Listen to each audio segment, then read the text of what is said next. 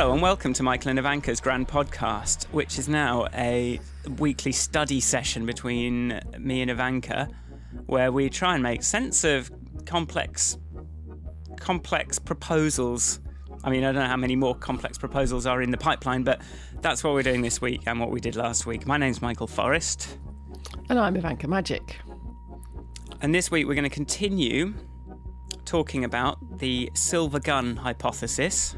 Delton Chen has been working on this thing for 5 years, full time, and I had the pleasure of talking to him for an hour and a half on Monday, and trying to ask questions that, I mean, partly to try and understand better, but also partly to try and prove that I remotely understood any of what he was saying.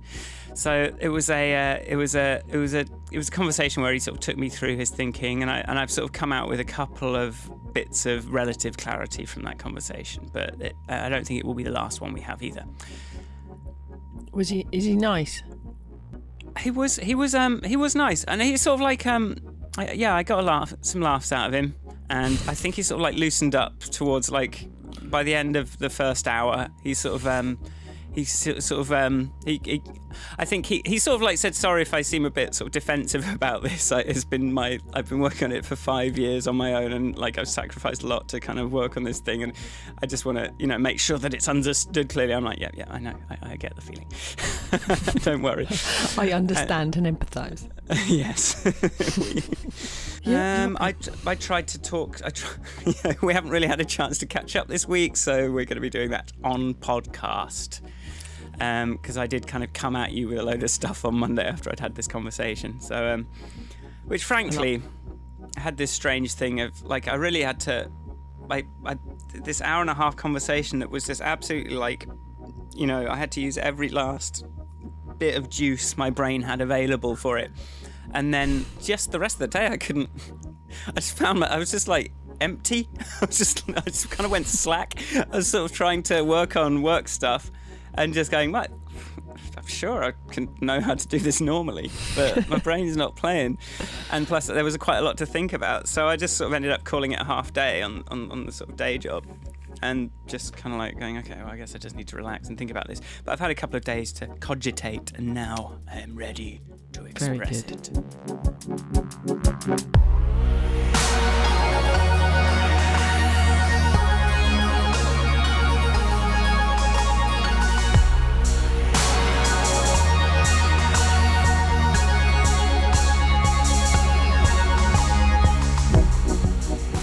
I think part of the reason I haven't responded to your notes on Slack were because I'm in that last bit of analysis phase of the work I'm doing at work. So when I leave work, I've got nothing. There's like, I sit on the train and I'm not reading anything. I'm just staring into space because there's no room for more inputs. But I did manage to fit in going to a talk on Tuesday.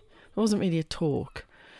It was a Department of International Trade event, the Global Entrepreneurs Programme, which I got invited to by some Balkan developer types off the back of my tweet.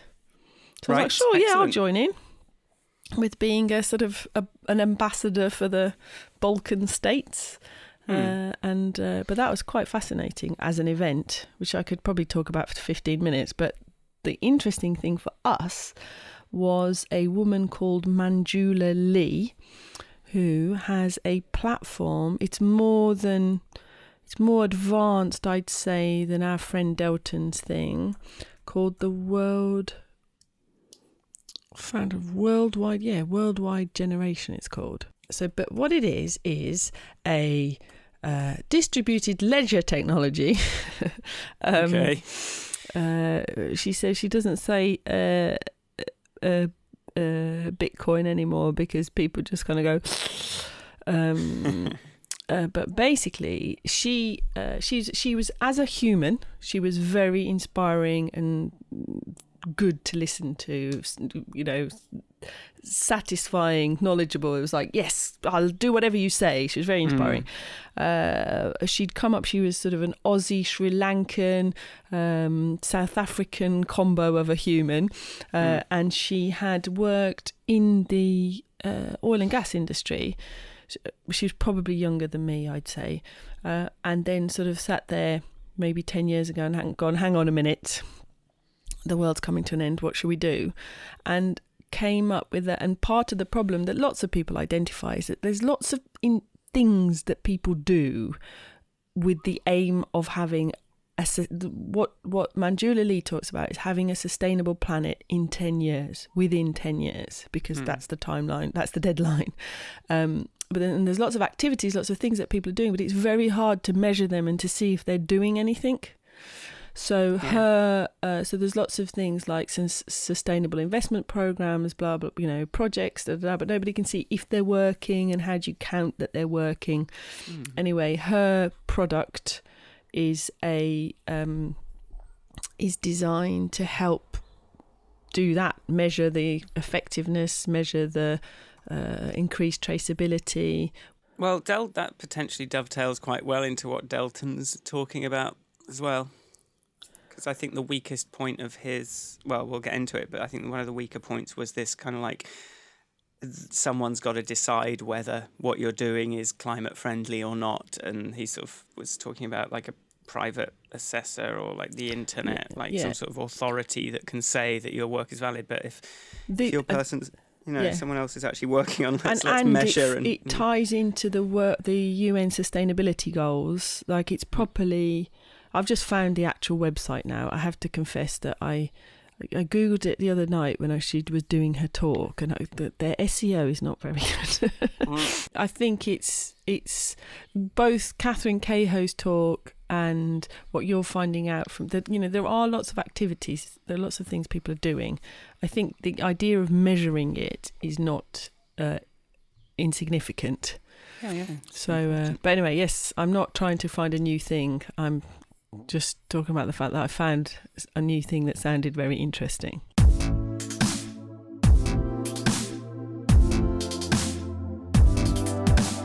Oh, and the other big news is that the as we call it, the rubbish search engine that I use, the Ecosia or Ecosia search engine has planted 50 million trees this week.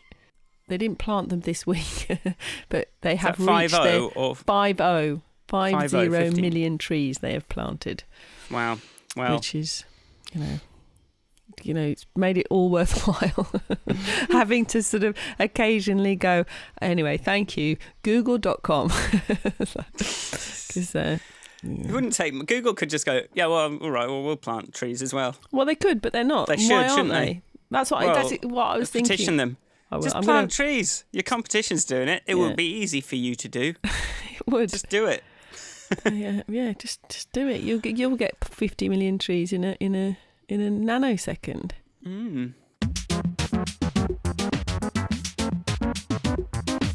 Please tell me about your week, Michael. No. I'm really interested. No, like, to be honest, like I've been, I don't know, I have these cycles with jobs where I kind of come in and I kind of I have a lot of energy I'm empathizing, I'm kind of like helping, I'm like I'm showing people new ways of doing things and people seem to like me and blah, blah. And then it sort of like reaches a point where it's like, okay, I've just had enough of, I kind of start to reach a plateau and then it just starts to get a bit, I don't know, like why am I having to deal with this? I just want to kind of get on with something else. And even like weirdly, like last Monday, it can happen in such a short space of time. And I was a bit worried that I was kind of hitting that stage with this job already, even though it's kind of I've got so much freedom. And like last Monday was the first Monday, and I can't remember how long that I actually really enjoyed myself on a Monday working. Because for ages, I keep having these Mondays where I'm just like, I just hate it.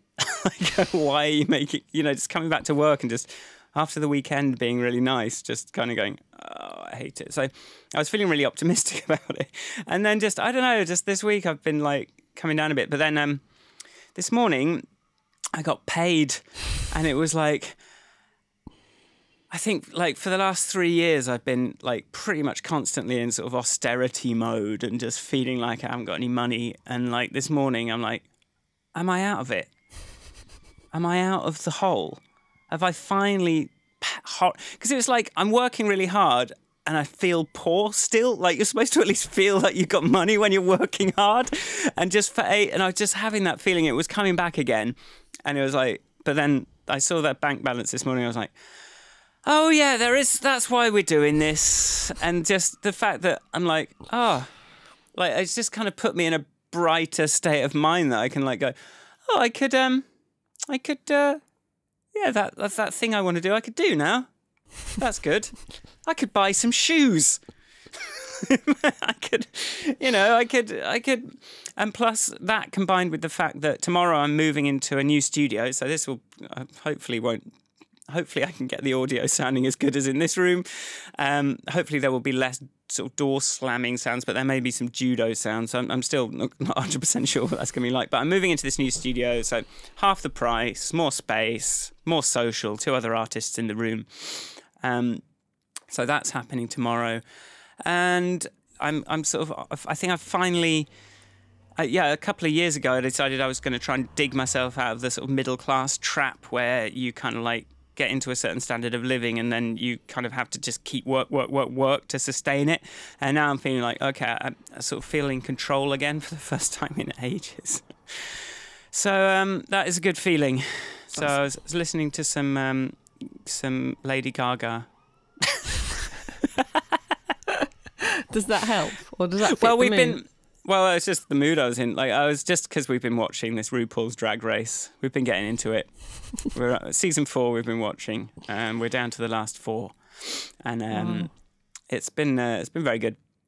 I haven't cried again or anything. It hasn't sort of delivered the emotion thing quite in the same way. And also we're reading some sort of behind the scenes stuff. Someone got kicked out. It was like, you have broken the rules. You're going to sashay away. And but like no specification. So then it was because it was a few years ago now, we were able to go and find on Twitter that the guy sort of like tweeted out some stuff about behind the scenes. It was like, well, that all sounds a bit grim. But you kind of knew it anyway. It's like they're all gonna compete for $100,000, but I mean, they're also, how much employment are they sacrificing for that? Yeah. It's like, it doesn't feel like a great deal. Well, it's exposure, okay, but I don't know. It all feels a little bit exploitative, but it's also quite inspiring as well to see.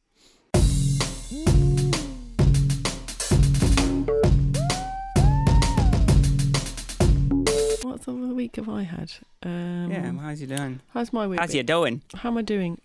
It's near the end of my project, which I'm quite relieved about, really. It's not been my favourite project ever. But I think we're coming to a good recommendation that is a good use of taxpayer money. I did turn around to my colleague during the week and say, this project, I'm not sure if it's a solution looking for a problem. It's one of those. And we were talking around it, and I was like, look, it's your tax money. Do you think that this is worth spending taxpayers' money on? Yes or no? And he was like, okay, now you put it like that. For fuck's sake.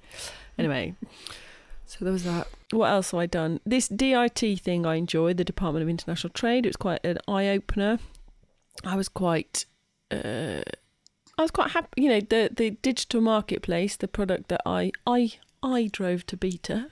I had a lot of help from a whole team. However, it was my putting my shoulders behind it. So I was quite proud that it got some mentions. I was sitting there going, oh yes.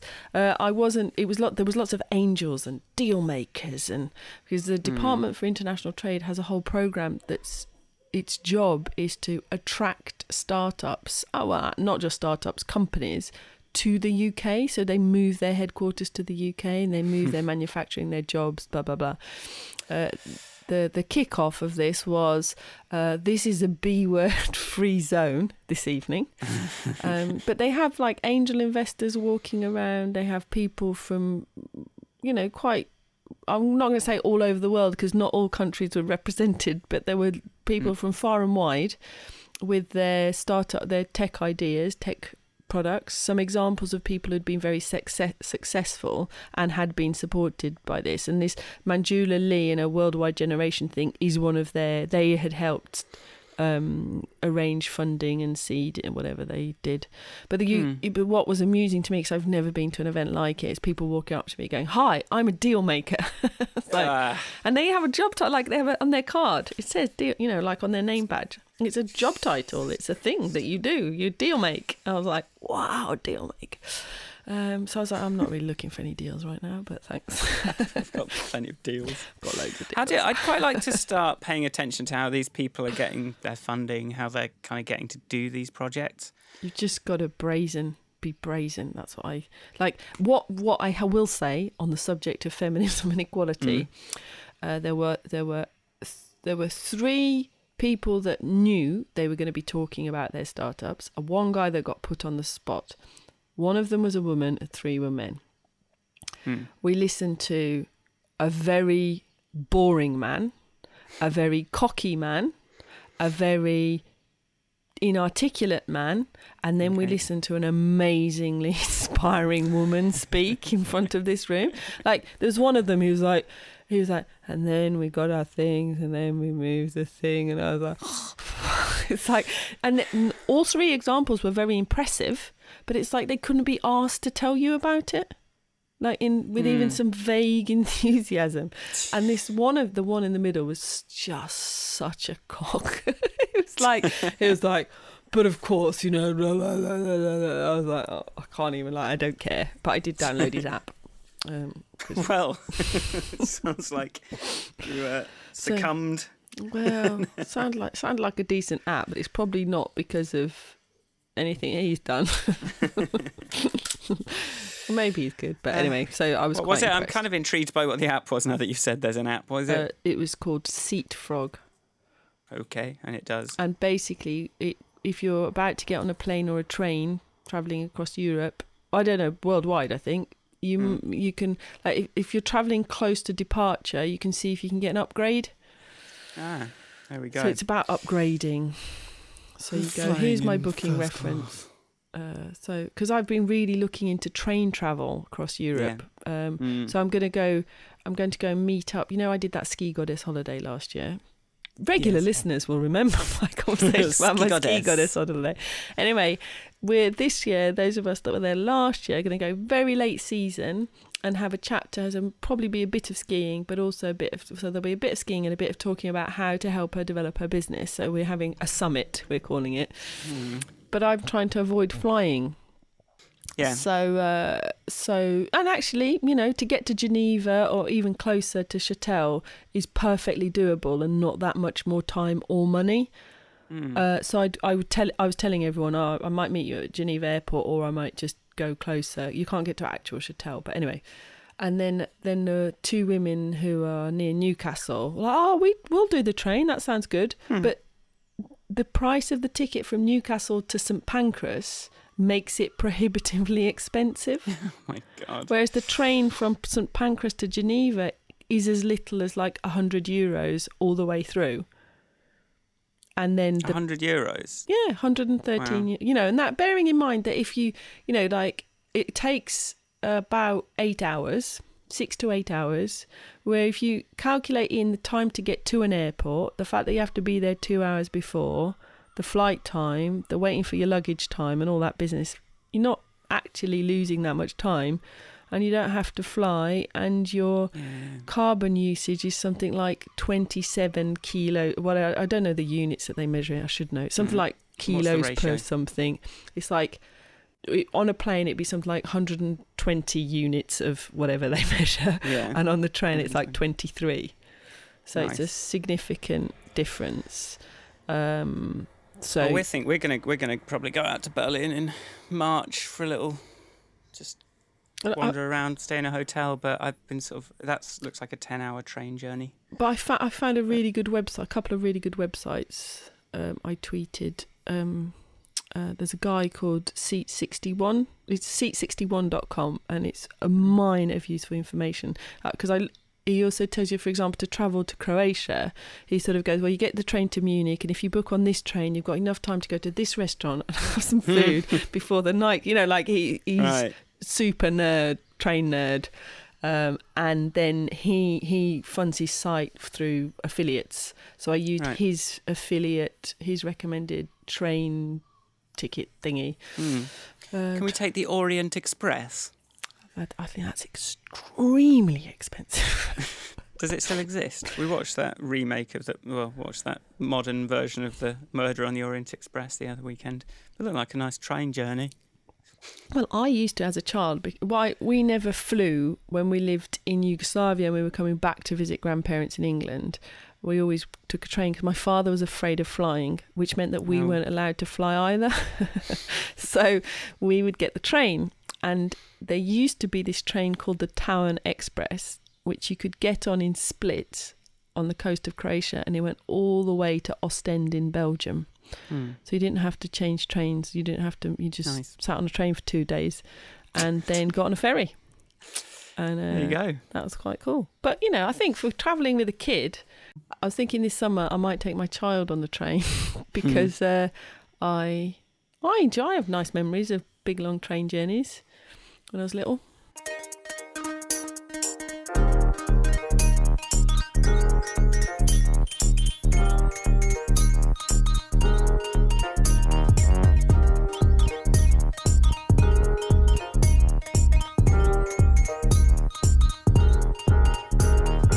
We're going to talk about the silver gun hypothesis. Last week we read through, go back to last week if you want to hear us confusedly reading through, or just, I don't know, like the introduction of his blog post sparked a lot of thoughts and a lot of, ideas and a lot of, it was just a conversation.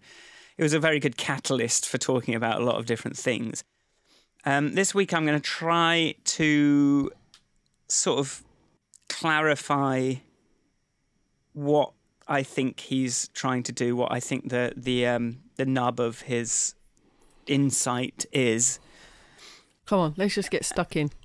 We're going to get stuck in, and I'm just going to see if my understanding of it holds water with a conversation with Ivanka before I have the conversation with Delton again. So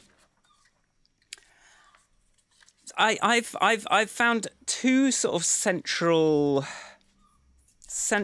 ideas to this this thing he's got.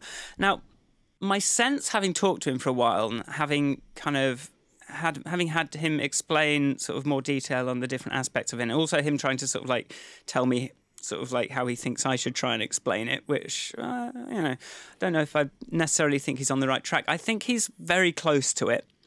And I think he's gone down this rabbit hole of, I want to find a sort of scientific proof. I want to prove from first principles that my idea will work. Yeah, he's sort of, it's like he wants to prove that his economic theory, his hypothesis will hold water from first principles, which I think is good. But at the end of the day, it's kind of, economics is ultimately a sort of social theory. It's not like physics. No, it's ultimately opinion, isn't it? Made up. Well, it's a hypothesis that at some point you need to just try.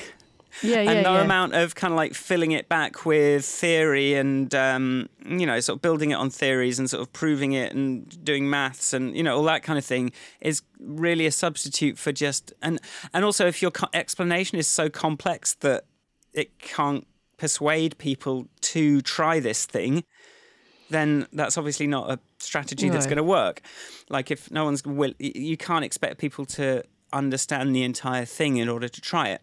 But here is what I think, what the thing that he wants to try is.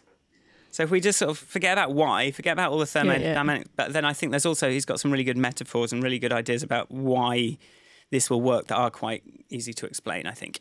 But the what seems to be you create this currency, this carbon mitigation. He's like straight away was into it. You've got to abate or sequester carbon, and it's like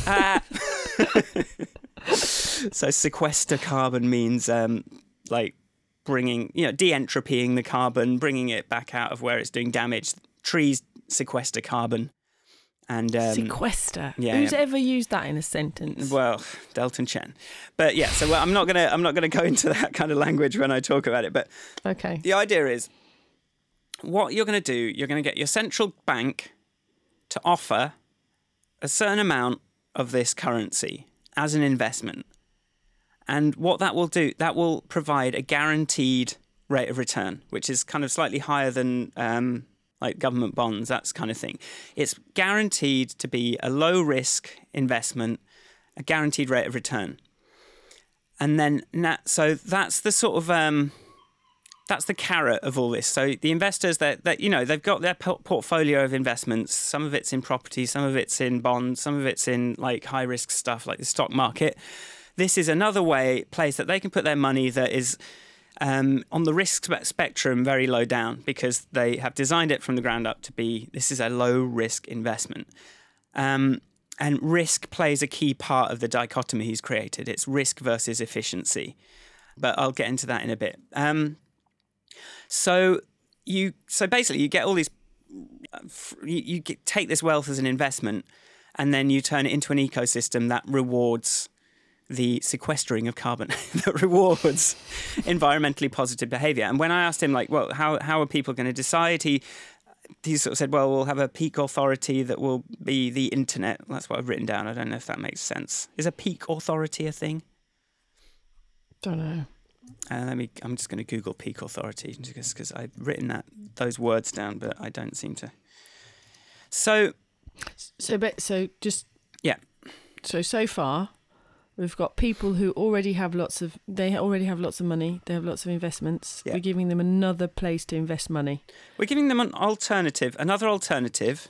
Yeah. And the way I'd quite like to present this. Yeah. As the way I'd quite like to get people to buy into this is, if they're putting more of their wealth into this thing that we've created that will ultimately go to like resolving some environmental issues, that also takes it out of those sort of inner city property investments that I've been complaining about. Generally kind of like gives wealthy people, without asking them to give up their wealth, it gives them somewhere to put it that's actually sort of socially beneficial, apart from paying taxes, but somewhere that benefits the environment, benefits all of us. And that, I think, in itself, if you can make that work, it doesn't ask you to sacrifice anything. Because once you've got this money, you just want a rate of return on it. Because it made me think, the reason this originally even came up is because when I was talking to Claire, we were talking about the fact, you and I have spoken about this, like, if you can either have lots of people that have a little bit of power grouping together, or a small number of people with a lot of power releasing some of their power.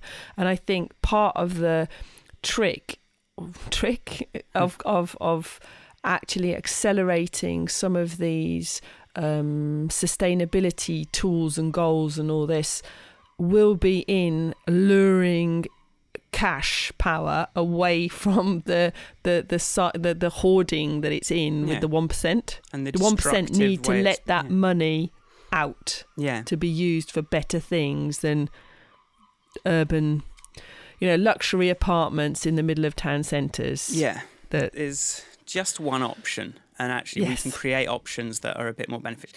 And I think if that works, that could be a game changer, right? We're not asking anyone to make a sacrifice, but we're creating this new ecosystem where you can, like, also anyone can invest into this market and buy and sell within this market of sort of positive service, whatever carbon thing that like you can get whole industries around this.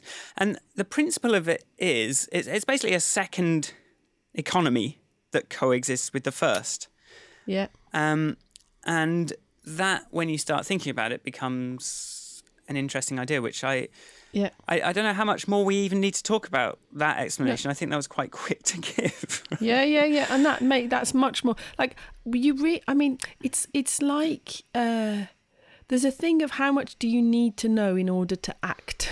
Yes, like, exactly. You know, I don't necessarily need to know all the sequestering of carbon and the entropy and the thermodynamics and the whatever. It's like, you know, I don't need to be able to build a car to drive a car.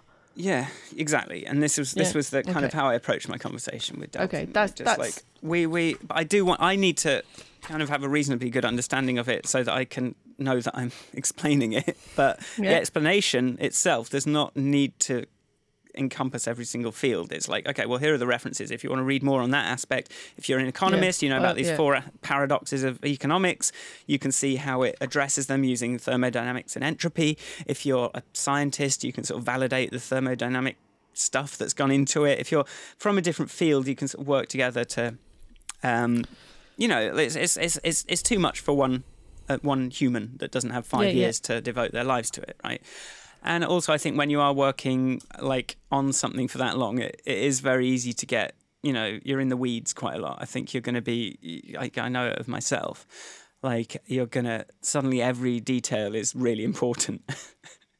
And really from a top level explanation, okay, we're going to give business, going to give the wealthy somewhere else to put their money that will benefit the environment in the form of a new economy. And we can, to some extent, prove that that will work with maths. If you want more background, to take the plunge and try it.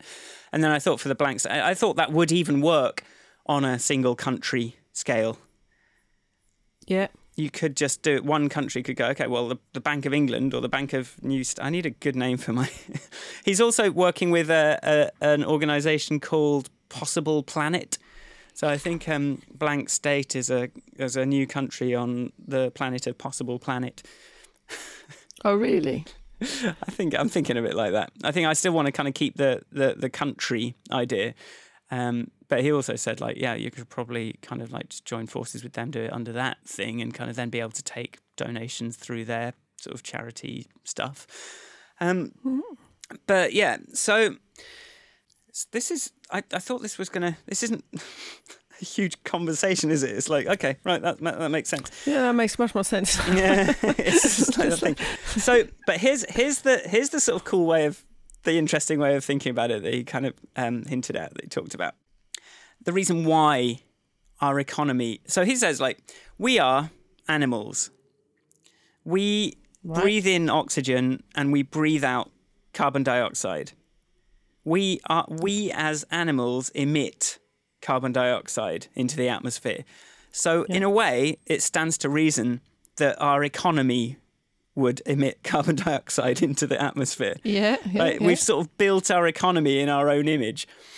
And I think he does have a much more scientific ways of thinking about that. But actually, just intuitively, it's like, okay, we're animals, so we've sort of made a kind of animal economy. But what he says is, like, animals aren't the only thing that exists. There are also trees. Things like trees who take carbon dioxide out of the atmosphere and turn that back into oxygen. And in a way, this second economy is sort of like the tree to our animal. What's the tree to our animal?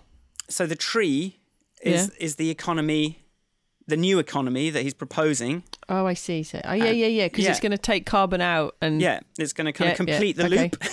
Yeah. So that's the metaphor for it. And also, like, and then of course I'm going to get carried away and go, oh well, what if there were loads of different economies? Like, it could be like, why do we've sort of grown into this one economy, but like there's no reason you couldn't, like, this sort of just shows that if you kind of expand your thinking a bit, that okay, well, we could have another economy that is, and the key difference being risk. So we as animals, we trade risk for, this is the bit where I find it harder to kind of put clearly, or kind of really quite put my finger on, is we operate in a sort of high risk state. Like, we move around in real time and kind of like have to kill things and jump down holes and you know, bash things and deal with explosions and all that kind of thing. But as a result, we kind of, the rewards are much greater Like the occasional rewards are much bigger because you're putting more risk in, but you're getting much bigger yields out. And it's quite a sort of short-termist strategy. And as we see played out across, all human behaviour and economics and just personally, we would usually rather have something now than later. Yeah. Trees and things like that, they sort of take a much more low risk, long term strategy. They're much more like mycelia, like mushroom networks. Like they're a lot more resilient to kind of sudden changes, because risk is specialization. I mean, no, wait. So the other is efficiency. So there's efficiency versus risk, right? We're optimized. We're optimized for efficiency. Efficiency, right? We're high risk, and as such, we are efficient. But what efficiency is? What efficiency means is you're sort of specialized towards a particular environment. I read this about a programming thing. It's like recently. It's like if your environment is stable on a certain time scale, then you sort of evolve to evolve a long beak that can kind of go into the anthill, and you're very efficient at extracting value from your environment, as long as nothing changes about your environment. Whereas a tree or a mycelium, or those sorts of ecosystems are much more resilient to changing environments. So they've reduced the risk, but they're much less efficient. So what capitalism and our current economy is all geared towards is efficiency, and like efficiency above all else. But it's very high risk, and we're seeing this when it comes to the climate change things that are happening, and the financial crisis. It's like you get very efficient at extracting value from the status quo, but as soon as that status quo changes, you haven't got any tools anymore. And so the idea of this second economy is a different sort of structure that is designed to be low risk and low yield over time, but stable. Yeah. Well, sustainable is sort of the opposite of efficiency, is it? Like sustainable has this sort of like slow, steady, ploddy kind of implication in the word itself, whereas efficiency is like no talking, get on with it. It has this sort of, there's certainly a speed factor. Yeah. Don't look anywhere else except at the thing that you are specialised in. Just do that. And there's a sort of, and you can see how that sort of, you can only be efficient in a stable environment. I'm saying what everything you just said. and the speed of processing. Yeah, but what I would say is I would say the way I'm thinking about sustainability is more like you need a complete ecosystem for it to be sustainable. The same way that for hundreds of thousands, millions of years, like plants and animals have coexisted, and one's taken carbon out and the others put it in, and you complete the loop. But it's when the loop when you sort of only have half of what you need, it's just going to kind of like go out of control and just go wrong. Well, So it basically is complete. It's basically not depleting anything. So in the same way, like in an efficiency drive in a work environment, often it's the humans that end up very, very tired and depleted. And at some point they all crash. And then the project goes to shit. Is that a good analogy? Sure.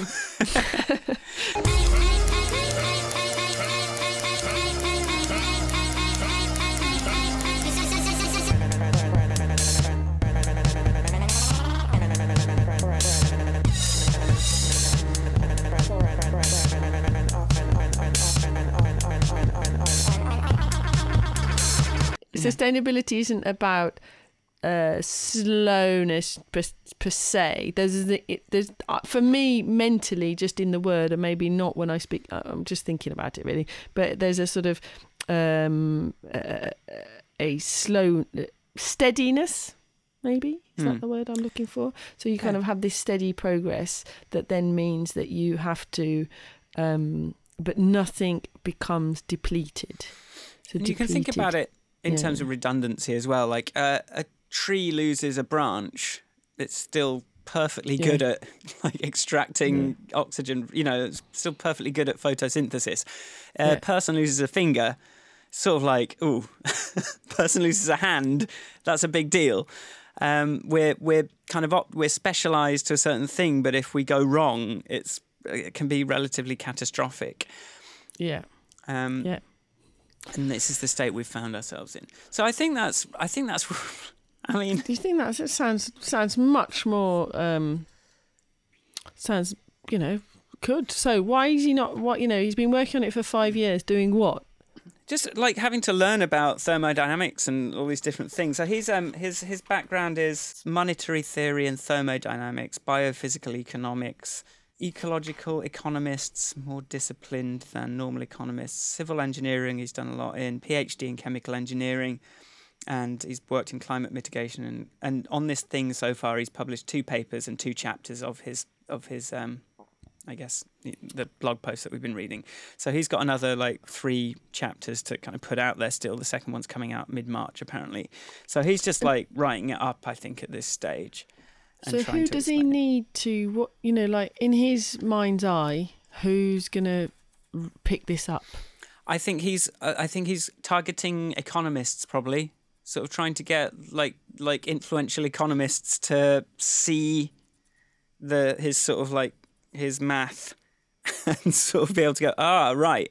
Because one thing he said, if you do introduce this second economy, it's sort of like when you look back at the normal economy, it sort of ends up some solutions fall out of that kind of explain some of the paradoxes we're currently facing, that economists currently can't quite figure out. Like one he talked about was, there's this one paradox where you would think that by increasing the efficiency of something that there would be an overall reduction in use of it. So by making it more efficient to get petrol, that there would be an overall reduction in the cost of it or the expense of it. But for some reason, when you increase efficiency, quite often it also comes with an increase in usage as well. It's like because people go, hey, it's not such a faff now, so I'll do more of it. It's kind of like LA kind of building loads of roads to make it really car friendly and then weirdly having the worst traffic anywhere, whereas London, they sort of nipped that in the bud a bit, so it never got quite that chronic, even though I have to look at the Westway all the time. But luckily London isn't all entirely sort of big freeways like somewhere like LA, which it could very easily have been. The more kind of potential you make, you sort of end up inviting more, and that's a paradox that I have explained badly and not given you the name of. So does it stay in the podcast? I don't know. So that's a formal. Part 2 provides a formal solution for growth versus degrowth and a degrowth economy. So that's what he wants to talk about. Asymmetry of the first law of thermodynamics, solutions to some intractable problems of economics by bringing in the concept of entropy and sort of thermodynamics. Oh, it's a Jevons paradox. Hang on. Jevons paradox. I found it in the margin. Jevons paradox says that occurs when technological progress or government policy increases the efficiency with which a resource is used, but the rate of consumption of that resource rises due to increasing demand. So more or less what we said, but that's the formal. Yeah, it's going to be one of my new phrases this week. I'm going to see how many times I can use one of the economic paradoxes, of course. See if I can wind it into a meeting. But actually, the opposite, on my project that I'm working on at the moment, that's quite interesting because I would like to take advantage of that paradox to increase. Can you do it? I mean, does it work in the opposite? Like if I increase it, can I, increasing the consumption of something, increasing the efficiency of something with the aim of increasing usage? Yeah, I think, or decreasing the efficiency with the aim of decreasing usage. I mean, I might refer to this Jevons fact. This is exactly what I need, as a bit of proof for why it's worth doing the thing that I want to do in this project. Excellent. I'll be like, look, I refer to economics theory here. So The other thing he talked about was Jeremy England, who has sort of talked about why life forms as a result of, it just probabilistically is likely to form. Why is DNA likely to form? So that's something I'm not going to try and get into. I don't really understand how it's remotely connected to this silver gun hypothesis, but is worth having a look at Jeremy England's talks nevertheless, because it's quite interesting if you want to think about life in terms of thermodynamics.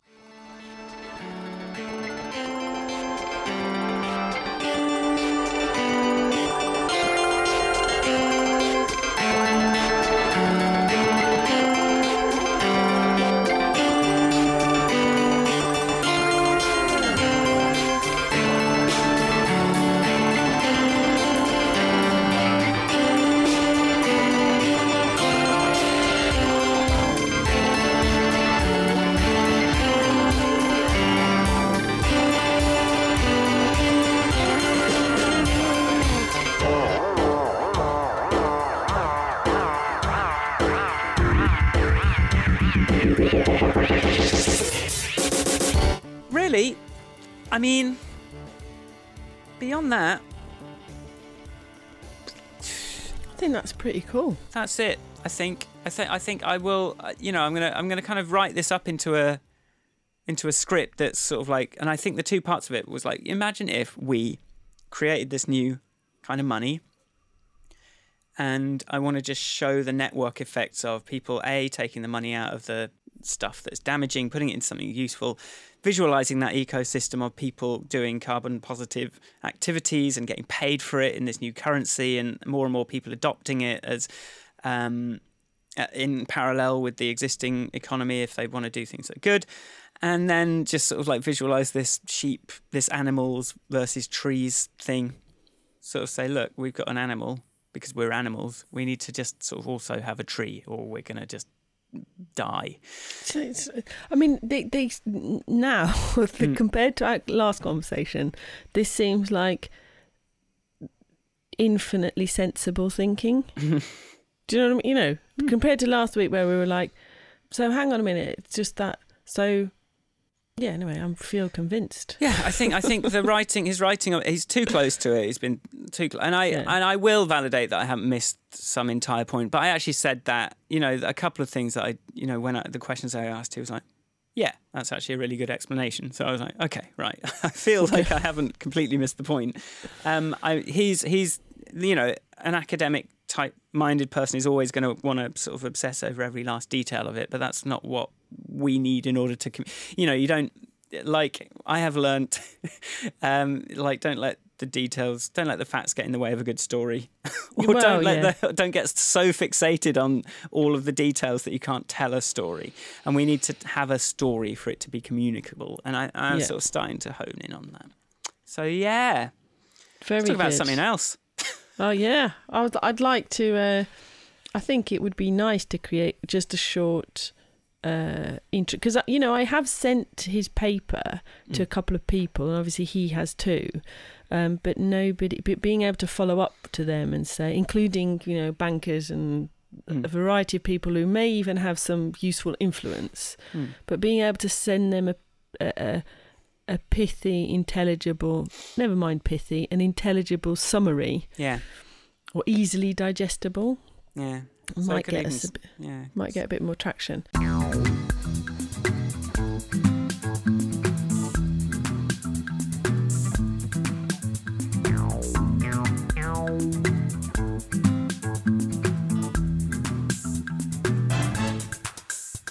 Do you want to try? Should we look at this other thing? Yeah, I think I was kind of. I'm going to send you the link for this now, because I think the weakest link in the actual practicality of implementing this second economy is that it is kind of subjective. It's potentially subjective what this gets used for, and is also, like, I'm sure it sort of feels a little bit prone to corruption. If that kind of risk, if that assessment of has what you've done been effective against climate change or not, if that sort of gets corrupted, then the whole thing is fairly pointless. It's just, it turns into the same thing we've already got. So what was that? So this is, Will so you I look at the sent you the website link. maybe. Oh, you just sent me Worldwide, it. yeah. The woman started her talk with, "We have got 10 years to halt or slow down catastrophic climate change to save life on Earth," basically, was her opener. And I was like, oh, hello. This sounds more like my cup of tea. And then she was beginning to end. She was inspirational. She talked about having a company with purpose and how much easier it is she doesn't have to work to inspire her staff because she's articulated a vision. Everybody's behind the vision. People, will give up a 200 grand job in the city to come and work for her project because it's worth doing. So the website itself is very slick. We have a look. They've got this mission statement, which I think is pretty much what she said. We are Worldwide Generation, a sustainability fintech startup aiming to deliver the most ambitious project in human history, a global resolution to poverty, inequality and climate change by 2030. Boom. There's no oh, we want to improve life for certain people. No. And this is, without being some sort of... She was very nice because I walked over to her at the end after everyone had finished talking. I was like, I just want to walk over and say something very fangirly. I was like, that was amazing. Thank you very much. It was very inspiring. All the best type thing rather than because she was very cool. So then I've just I haven't really had a chance. I haven't had any time to look at this properly. So it's connected she's been in front of the UN. She's connected to them not just in a I'm going to worry about the UN sustainability goals. She's been there and presented to them. And this is where getting involved in this Department of International Trade gang has been useful. They've helped open doors and use contacts. And I think she got Unilever on board quite early, who were willing to fund a pilot just to get it off the ground, because however she presented this and however she explained what she was doing, it was it convinced them to give her the money to get going. And as I understand it, you can go, as I said earlier, it's a way of recording, registering, validating, measuring that the project you said you were going to do actually achieved the aims. So it might be our homework for next week to discuss. Okay. All right. Now that we've got old Delton Chen sorted. But what I wouldn't object to taking, we could do a Google Doc description. Yeah. And then, see if we can come up with a short paragraph version for each angle, short version of a few things that then we could try sharing and seeing what sort of response we get. Because I'd be interested in sending this description, this thing you were talking about, the existence of a central bank that will offer a certain amount of this currency guaranteed to give a good rate of return bit to the banker guy, see what he says. Yeah. Because I think that's his, and I think you could quite easily supplement it with the animal tree analogy. Yeah. So that looks. I like Okay. it.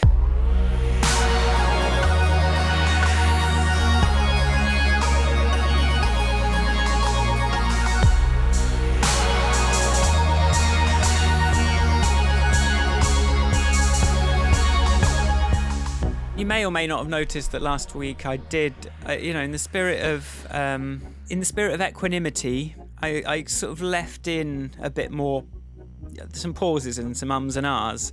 Like I still took out where it's just like, the sort of non-starting things, or when it was, when we were, actually trying to kind of pull a thought together. But I pulled out all those little, because I've been sort of kind of paranoidly cutting out every microsecond of hesitation and things like that, which.